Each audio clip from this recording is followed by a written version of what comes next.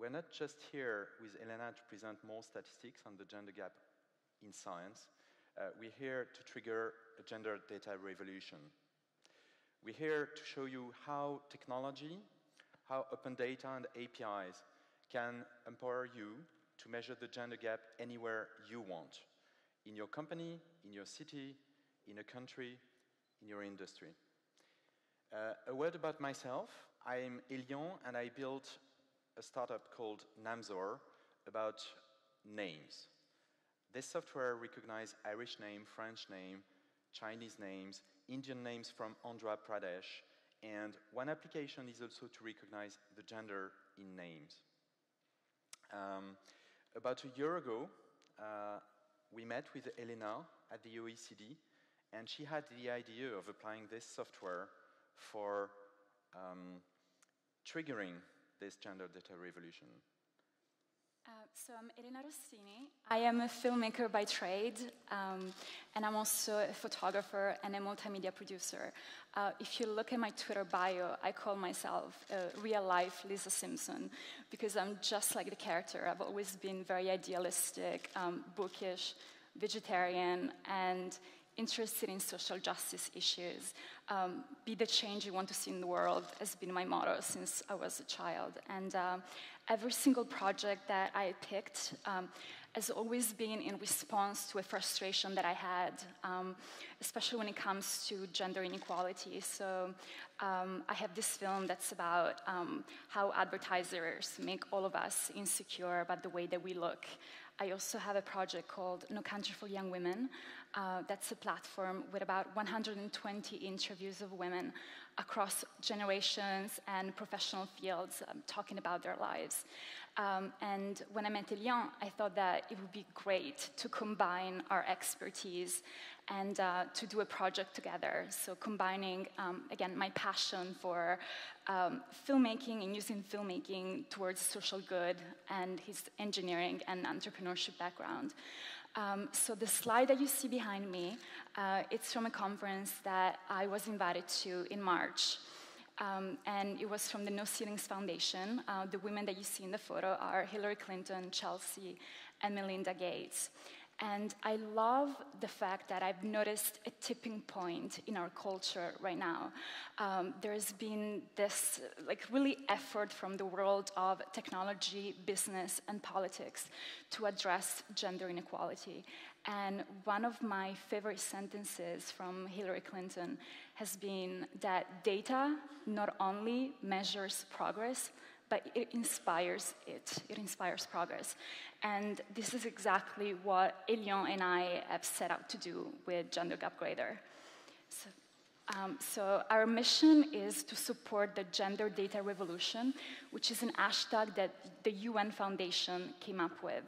And it basically means that we would love to empower companies, nonprofits, and individuals to measure the gender gap using this API that we came up with, and really harnessing the power of big data or open data.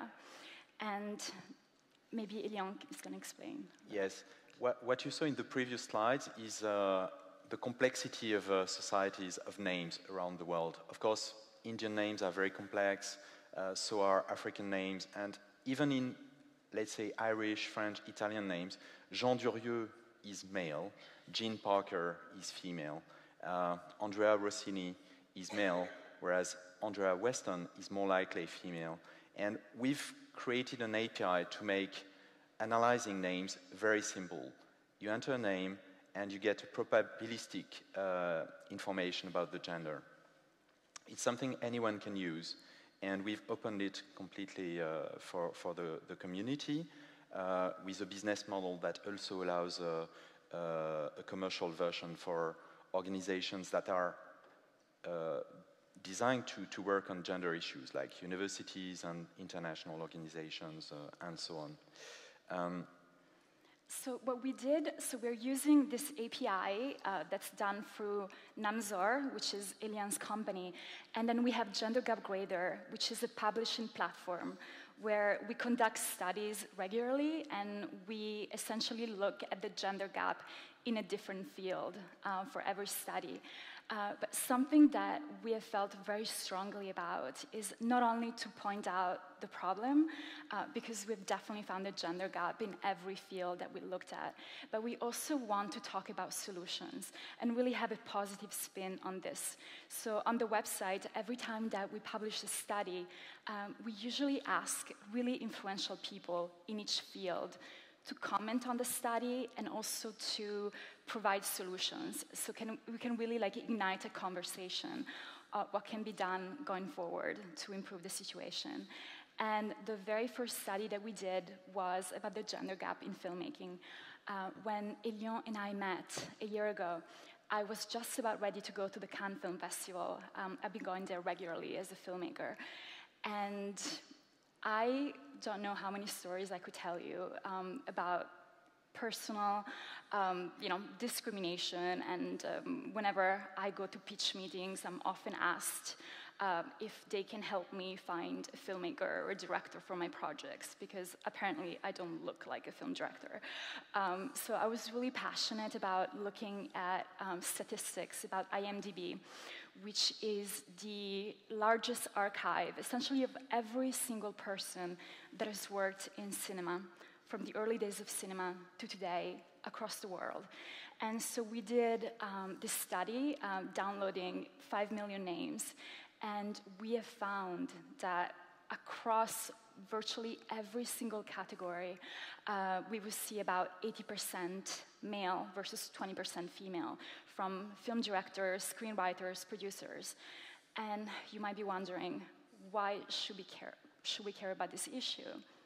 Well, I think that for filmmaking in particular, films, TV shows, they create an image of the world that then becomes normalized in a way.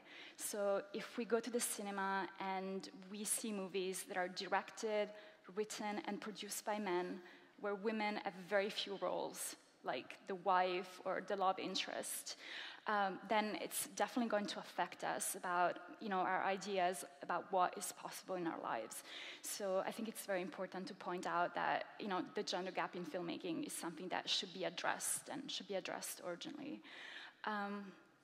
This study was really successful. So when we published it, it was picked up by IndieWire, which is one of the most prominent blogs when it comes to film, and it generated a lot of really interesting discussions. So we were very happy about that, and it motivated us to carry on and to focus on other fields.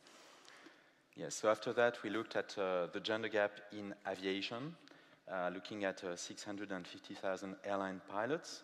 And after that, we looked at the global startup ecosystem, analyzing a database called AngelList that has about also 650,000 profiles from VC, business angels, and entrepreneurs, as well as startup professionals.